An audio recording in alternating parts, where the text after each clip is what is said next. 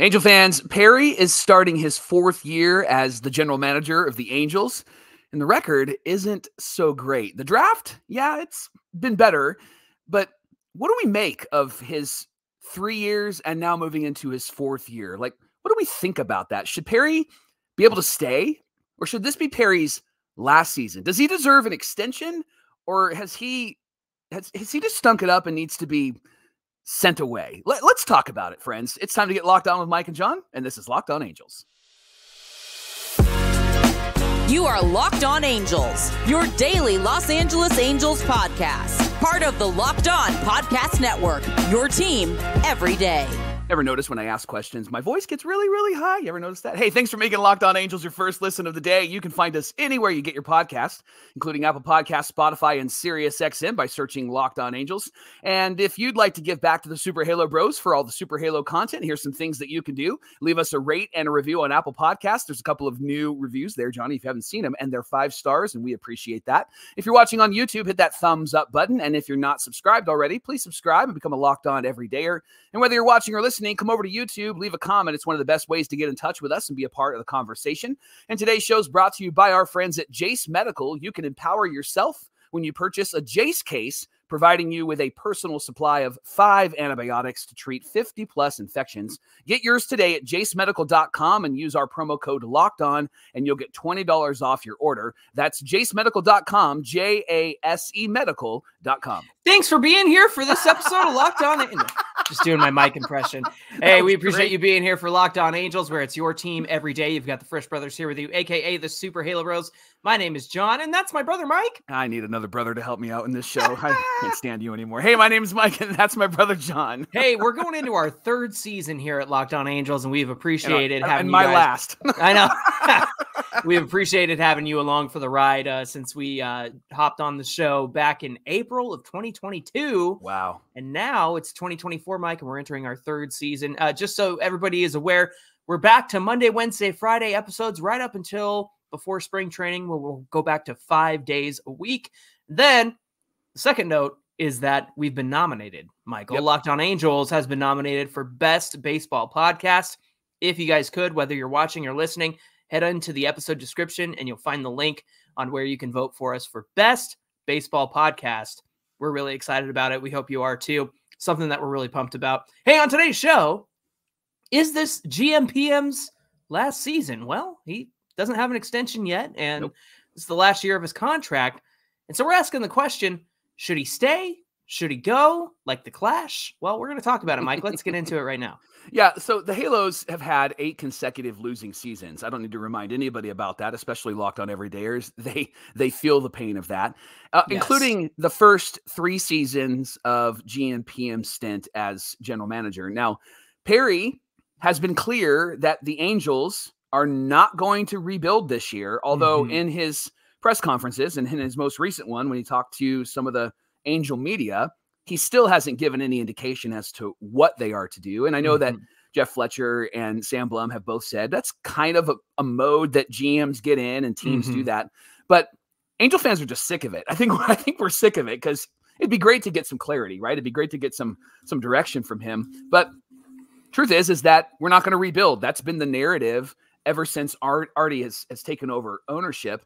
But the approach really hasn't worked for the Angels. They've had 5 non-interim GMs running the Angels since Moreno bought the team in 2003. And as Minasian enters his last year on his contract, the question really is, what will open up Minasian's opportunity for another season? Like, what will give him an extension, or what will cause him to be fired? Now, before we answer those questions, John, I think it's important for us to look at what Perry has done well in this first segment, and then look at what Perry hasn't done well, and then perhaps give our thoughts at the end of the show. So why don't you start us and talk through the first thing that we're convinced Perry has done well in comparison to previous GMs like DePoto and Epler. Yeah, in terms of the draft, I know that Perry has drafted out of a need for positional depth right away. And so you see them taking a lot of college arms, a lot of college infielders and outfielders, a lot of position players, guys who can really make an impact in the MLB right away. Sorry, I shouldn't say the MLB. Impact in MLB right away. Mike, we've seen that with Zach Neto. I still think that they fell backwards. I'll use appropriate language there. They fell backwards into Zach Neto being MLB ready last year because they did not have a plan for shortstop other than running out like Gio Urshela or giving Rengifo a shot there. They didn't address shortstop, and they really are fortunate that Zach Neto was ready to step up and play there. Nolan Shawnuel, of course, is somebody that we're excited about. Had a great 29 games and a 29 on-base streak last season. Still a bit of a question mark. You see guys like Ben Joyce and Sam Bachman and Chase Silseth, who, you know, Silseth was taken in that all pitching draft, as was Bachman. And so they've all had an immediate impact, and that's more than we've seen from guys that Billy Epler drafted or Jerry DiPoto drafted in terms of coming up and making an impact. Now, that isn't to say that there aren't guys that they drafted that we're excited about. Obviously, Detmers was a Epler guy, a Joe Adell and that sort of thing. But Joe Adell's taken years to, you know, get to a point where we're actually excited for him to have a role on this team in 2024. And all indications seem like, yes, he will have a role on this team. But in 3 years, 3 players that GMPM has drafted are now starting with the Halos. And again, that comes out of the urgency to fill some needs. But at the end of the day, they've actually been impactful, and they're actually good draft picks, right? Yeah. So you don't think that they kind of fell into this, like got lucky with these draft picks? Do you think that there was some thought and some intentionality with picking guys like Neto, Shawnuel, and others? Well, they certainly don't seem to pick the ones that everybody projects them to pick when they enter the draft. You know, you have your draft predictions right up until the actual draft happens. And I don't think anybody predicted the Angels to take the guys that they've taken, especially their number 1 picks in Shawnuel and Neto and Bachman, right? So all of that to say, I mean, yes, they picked out of an urgency to help the major league team, but they were also very good picks that I think these guys are going to stick around and have good careers. Yeah. Second thing that I think that we would both agree on that Perry has done well is he's made impactful trades. And I think the most important trade that he's made is the Brandon Marsh for Logan O'Hoppe trade. Definitely. That was a win-win for both teams because the Phillies really benefited from Brandon Marsh, and the Angels have really benefited so far from Logan O'Hoppe. And I think that this is slowly going to become a Logan O'Hoppe, Zach Neto Angels team, right? I know Mike Trout is still around, but I think that Logan O'Hoppe is going to be somebody that is going to take a serious leadership role this season along with Zach Neto, right? Yeah, you could tell that he's ready to be, you know, the guy behind the dish, making sure that, you know, what's happening in the infield and the outfield. I mean, he's priority number 1 behind the dish right there. And so he's got to captain that field from behind the plate. Mike, in addition to that trade, now this is one thing that's frustrating about this offseason because Perry was very active and made some great trades last season, including trading Jansen Junk, Elvis Peguero, Adam Seminaris. They got Hunter Renfroe. They got Gio Urshela. They were depth moves that the guys needed. And you couldn't predict what would happen with Gio Urshela getting hurt halfway through the season. Hunter Renfroe just not being very clutch for 3/4 of the season. When he had 4 straight years of 25+ home runs. You're thinking you're going to get somebody with power, even though his numbers kind of dipped. You're still going to get a lot of power, but the guy just couldn't come through when it was needed for the Angels. So I just think that having those guys come in last offseason through a trade of some guys that we weren't like too sad to let go, I think was pretty great. He traded Connor Van Scoyoc for Mike Moustakas earlier this season. And he had a great run with the Halos as well, especially filling in over at third and first and really mentoring the young guys on this team. That's why a lot of people would like to see him come back and be a bench piece. Yeah. And then I know that this was controversial at the time, but trading Raisel Iglesias right after signing him to that contract, it freed up money to go and get really 2 relievers in the form of Matt Moore and Carlos Estevez. And especially after the 2022 that Raisel had, things were looking a little dicey. Like you're paying a very expensive reliever to not be who you thought he was. Obviously, the Braves really have made him into something, and Raisel has kept performing on that level. So again, between the drafting and doing some of the trades that he's made, especially for O'Hoppe, helping add some depth last season, Perry's been good in those departments, especially with the fact that these guys who they've drafted have come up and really already made an impact with the team. We kind of had a quiet rebuild right in front of us, right, Mike? When you consider the fact that O'Hoppe's here and he's somebody here for the long term, you think about the draft picks that he's made who are already here to help us. Kind of a quiet rebuild right in front of our eyes without having to trade away, your Trouts and stuff like that. Yeah, this is not to excuse the fact that he hasn't made any significant moves. No, of course not. But I would say that he has slowly brought in younger, controllable players and has made some good trades to get those younger, controllable players. I know that the waiver wire mess, and we'll talk about that next segment, but the waiver wire mess, we lost some good players, but to be able to look at the list of people that he's drafted that have had immediate impact and then be able to make trades for guys like a Logan O'Hoppe has allowed this team to be flexible, to be younger, to not be expensive. And if those guys stay healthy, I think that this team, as we've mentioned before, I think that this team at least gets to 80, 81 wins next season, because even the pitching staff, they're attractive, even though they haven't performed. They're attractive because they've really compiled a young staff of controllable arms that are still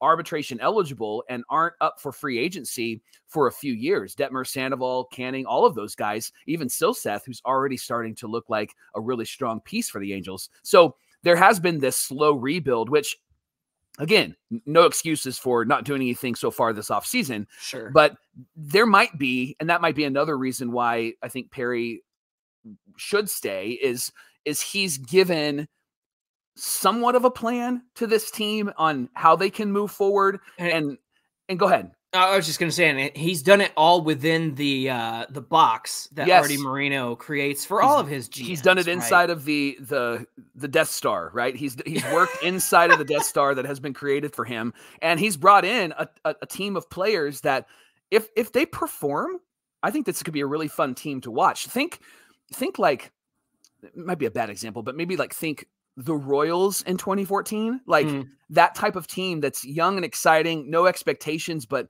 suddenly they were able to put some things together and made a really great run. It could be potentially that type of team with the Halos this season. Absolutely. Hey, coming up on Locked On Angels, we're going to get into the reasons why it might be time to move on from Perry Minasian. And then Mike and I are going to share our personal thoughts and what we think should happen. We'll get into all of that coming right up. John, I got a stupid text from a stupid Rams fan. Okay, I know we're in LA area, but Rams fan, because I'm a Niner fan, you're a Niner fan, and they said, "Hey, what happened to your Niners?" And I'm like, they didn't start their quarterback. Yeah, they didn't start their running back. 21-20 is the most embarrassing win of the Rams season against Sam Darnold. And when you're sitting, I can't even just continue. Right. I was really frustrated watching that game, but I wasn't frustrated because I know that Locked On Everydayers, if they bet on that game, they could put $5 down with FanDuel that's sponsoring the show today, and they could win $150 in bonus bets guaranteed with that $5 bet. With a $5 bet, $150, win or lose. So you could have put money down on the Niners because we've been telling you to do that, and then they played all their backups this weekend and they lost. You would have still won. What happened to your 40? Get out of here! I know. Shows how much you're paying attention. Right. But you would have won if you put down $5. Win or lose, you would have won $150, which is great with FanDuel. This app is super easy to use. So many different ways to bet, like same game parlays.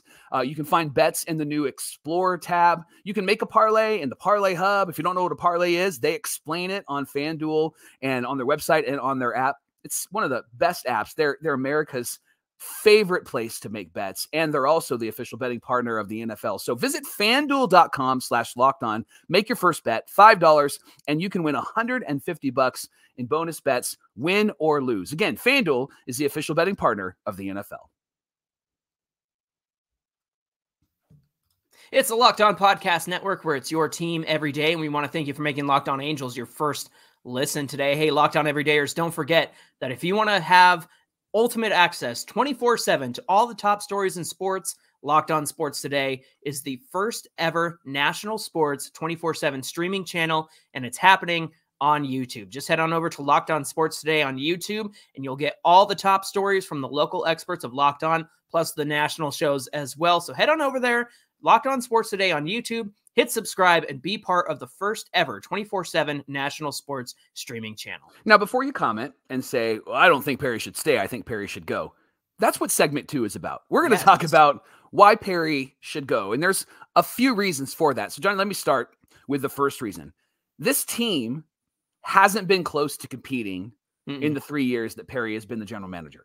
Despite the trades, despite going all in, despite getting really lucky with some of the draft picks and having them play immediately, just feels like they have failed at every turn. And they had Mike Trout, and they had Shohei Ohtani, and they had, for a few games, Anthony Rendon, right? Like, they've had these opportunities, but they just haven't been able to make it happen. They haven't been able to make it work. They haven't been able to surround this team with healthy players, successful players that really fill in the gaps. I know that they tried to do that last year, but even in last year's moves before the season and mid-season, there were still decisions that were made that were like, guys, really? We're going to rely on Hunter Renfroe and Gio Urshela, and we're not going to make better moves than that with the players that are out there, and we have the financial flexibility? Really? We're going to do this? So I think the first reason why Perry shouldn't stay, I think everybody would agree with this, is that this team just hasn't been competitive in the 3 years that he has been here, John.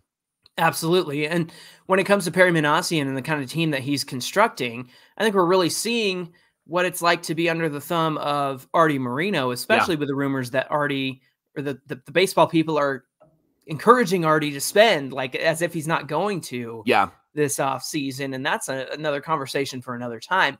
But Mike, look, I understand being under, I think all of this conversation today about Perry Minasian, we have to understand that he's under the thumb of Artie Moreno in all of the decision-making that he's done. But the second thing is that there's been 3 managers in 3 years with Perry Minasian. And the problem doesn't really begin with Perry. It begins with the fact that, you know, Scioscia was done with his contract. They bring in Brad Ausmus because that's who Epler wanted. They fire him. Joe Maddon is selected because that's who Artie wanted. Then Billy's gone. Then Perry comes in and he doesn't get along with Joe. And then Phil Nevin's a stopgap. And this is the first time that Perry Minasian has been able to hire a manager that he's excited to work with, and I think can work with. Problem is that it didn't work with the last 2. And I think you're under an obligation to somebody like Joe Maddon, who was here before you and here before Perry Minasian got here. I understand it's not your guy. Mike, the inconsistency from the front office down to the field has been so obvious throughout Perry Minasian's tenure, especially with the disruptive nature of, hey, you should use this bullpen guy or that arm or whatever, or only let this guy go this many pitches. So he hasn't brought a lot of consistency, only a lot of change. And I have to say that if this isn't the year where we start to see some cohesiveness on the field because Perry has the manager that he got to choose and he got to hire, if it doesn't work out, and I understand they're under a lot of pressure because they don't necessarily have the tools to be a championship team at the moment where it stands. Now, obviously, we're excited about the young guys getting an opportunity and playing. And so you have to think about the fact that if this isn't a successful year, I think it's going to have less to do with Ron Washington and more to do with the fact that they didn't give him the tools to properly go somewhere in 2024. But again, if there's not a modicum of success here, then that's going to be on Perry Minasian. Right. And speaking of getting the tools for success, I think that's the third reason why many would say that Perry shouldn't stay, because of the trade deadline mess last year. The Angels made multiple moves and it didn't work out, right? And then they lost a lot of top prospects, and we lost a listener. Kai Bush's mom doesn't listen anymore. And so we're really frustrated with that. So the truth is that they lost these top prospects, which in the grand scheme, they probably weren't worth as much as everybody would say that they're worth, because the Angels minor leagues are not fantastic, but they still are young guys. You'd sure like to have those prospects now if they were planning on making some trades. And and to go back to, like, we have to realize that it seems like the narrative here is that Artie put the kibosh on trading Ohtani. Yeah. And of course they had to go into try and win something. We were excited when they went in because they were 3 games out of a wild card spot. Right. I think they were behind the Yankees, and the Yankees didn't get a wild card spot. So Nope. there was certainly opportunity to take advantage of the moment. It's just everybody was awful after that trade deadline. Yeah. Didn't help that the injuries occurred. And then, a month later, they're putting all the guys on waivers to try to get that salary down and get under the luxury tax, which shows you where the priority is for the team in the front office. Bad look. And it's hard because it as much autonomy as we hoped Perry Minasian had, I think last year kind of proved that no matter who's under Artie Moreno, he's still going to make the declarations at the end of the day, the executive orders, I should say, at the end of the day, right? Yeah. And I think the fourth reason for Perry considering like he hasn't done really well and him leaving would be that he couldn't get a deal done with Shohei Ohtani. He couldn't extend him. He couldn't keep him. He couldn't even build around him. And I get the caveat is always that Artie's around and Artie said no. And I get all of that stuff. But the truth is that if you're going to do really well in your role, then I think you also need to do well in convincing your owner that this is what you need to do for your team. Because 100%. he convinced he convinced Artie Moreno, Perry Minasian did, not to sign Trey Turner. He convinced him to go and let's get some other people and get some other pieces. And so he does have some influence, at least that we're aware of Artie Moreno and what he can do. And so I think in those moments, like you have to push back hardcore and say, hey, we need to do this. And I think that conversation should have happened 2 years ago, not 2 months ago or 2 weeks ago. Right. Well, and after 2021, there was that ESPN article that was out there and it gets posted all the time of Ohtani talking about how he would be interested in an extension, and there wasn't any extension talks. Now, that's one side of the story, but it just, if the Angels didn't do anything in that moment, just goes to show that they didn't believe and they didn't buy in to Ohtani's 2021, which is the stupidest mistake that you could make if you watched that season and went, yeah, but can he do it again? Like, come on. He was invincible that season. And then he goes and has an incredible 2023, another MVP season. So it was either they didn't buy into what he was doing in 2021, or they didn't want to extend a recent AL MVP winner, because at the end of the day, they let that moment pass them by. And here we are 2 years later, missing out on everything that Ohtani can bring to the team. But at the same time, like you mentioned, with Artie's influence, Perry, he's got to be able to push back, and he's got to be able to have some leeway in the situation, especially when it's your job to do so. Hey, today's show is brought to you by our friends at Jase Medical. I know that you come here for sports to escape some of the crazy realities of life, but let's just talk for a moment about some of those crazy realities. According to the FDA, pharmacies are running out of antibiotics like amoxicillin, and it's happening right in the middle of the cold and flu season. I heard something about like COVID and RSV and flu kind of mixing together. It seems like everybody's gotten sick over the Christmas holiday, right? Like that's a lot of fun. But here's the good news. It doesn't have to be a worry for you when you get yourself a Jase case. A Jase case is a pack of 5 different antibiotics that treat a long list of bacterial illnesses. It includes UTIs, respiratory and sinus infections, skin infections, and more. You can visit jasemedical.com and complete your physician encounter, and it will be reviewed by one of their board-certified physicians, and your medications will be dispensed by a licensed pharmacy at a fraction of the cost. That's good news, because we need that in this economy right now, right? And it's never been more important to get prepared today. So visit jasemedical.com and use our promo code LOCKEDON. You'll get $20 off your order. You're welcome. That's a gift from us. That's jasemedical.com, JASE medical.com. All right, Mike, it's time to give our Locked On Everydayers our opinions. I know we shared reasons why Perry should stay, reasons why Perry shouldn't stay. I know that you've got some reasons here, so why don't you start us out with why you think Perry should stay or go? What do you say? I'm going to say I think Perry should stay at least one more year. Okay. And the reason why beyond 2024. I think that they should extend him one more year. Yes. Okay. And the reason for that is because that's the length of Ron Washington's deal. And I think Perry needs to have his guy there for a year, and I think he needs to have at least 2 years having his guy that he picked in charge. Because there's a lot that goes into that relationship with your manager, and as you've mentioned before, there's been a lot of tension, and there's been a lot of like, hey, from the front office, you should do this and you should do that. And I'm not going to use that, and I'm not going to do that, and I'm going to do what I want. And Aaron Loop's coming in the third inning if I want to come in, right? So whether that was good or bad, it still got really, really messy. Aaron Loop in the third inning. Right? And so I think he should stay this year, and I think that he should be extended for at least one more year just to honor the length of Ron Washington's deal. Second thing is I think he should stay because he has drafted well. He's oversaw really great drafts that have really impacted this team.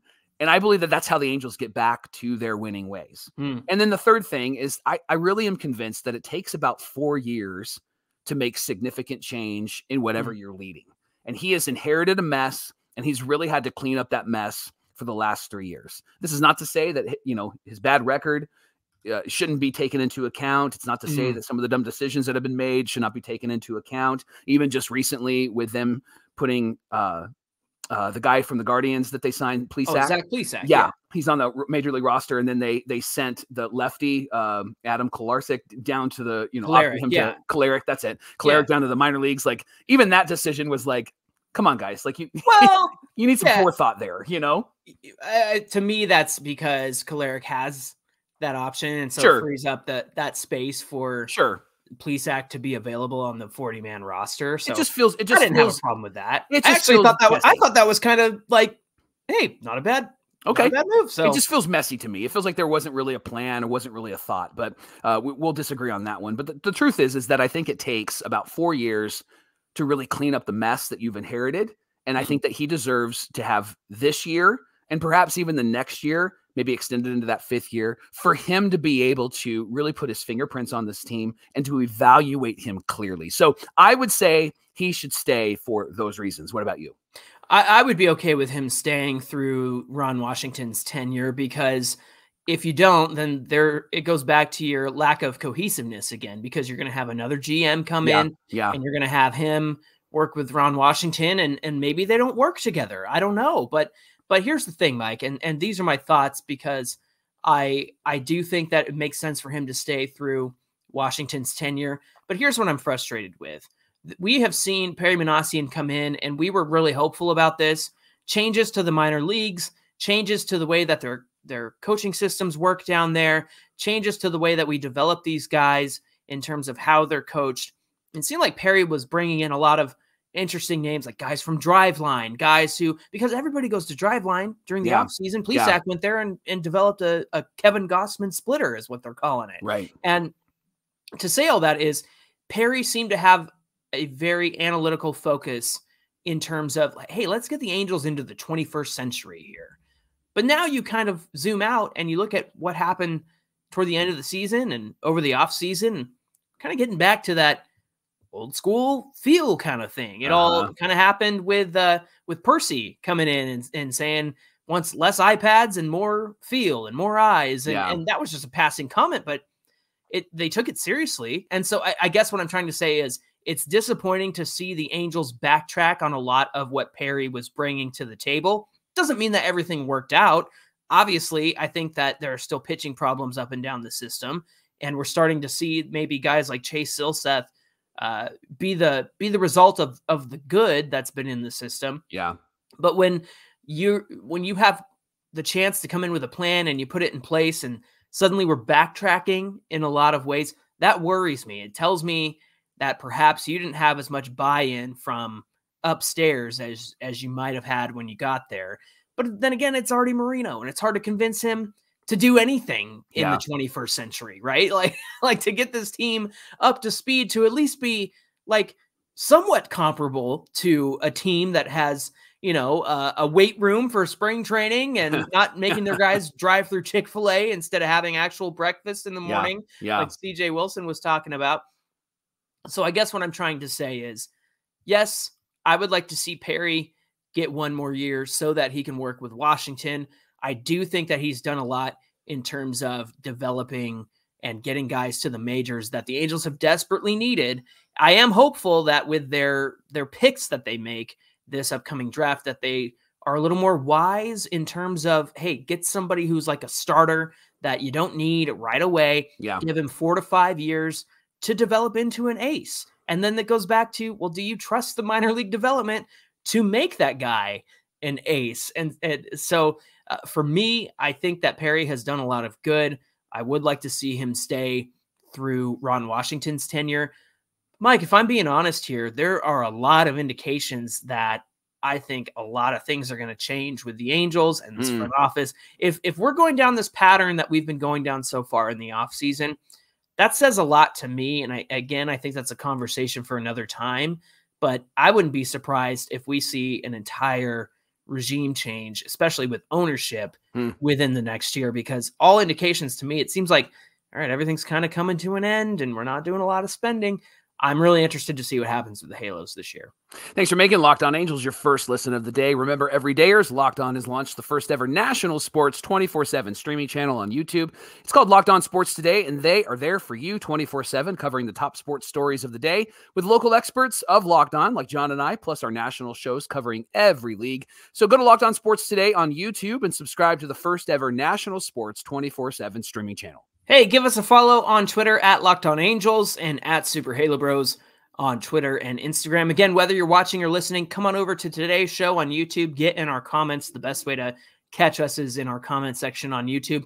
Don't forget, again, whether you're watching or listening, the voting for Best Baseball Podcast is available to you. So go to the episode description, tap that link, and we would love to have your vote for Best Baseball Podcast. Mike, we'll be back on Wednesday. What do we have on deck for Wednesday's show? Well, you mentioned it with the draft in June. The Angels have 4 picks in the top 100, John.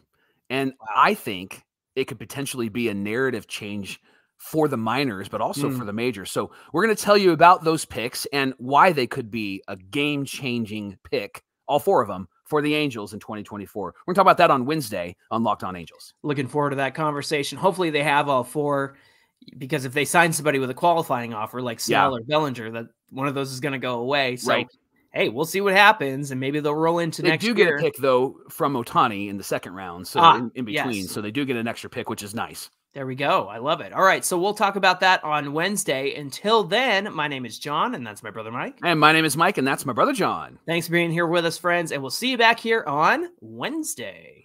I think I did way too much talking today. My voice is like, I feel like I've been smoking 6 packs a day. Give it a rest. And I don't smoke.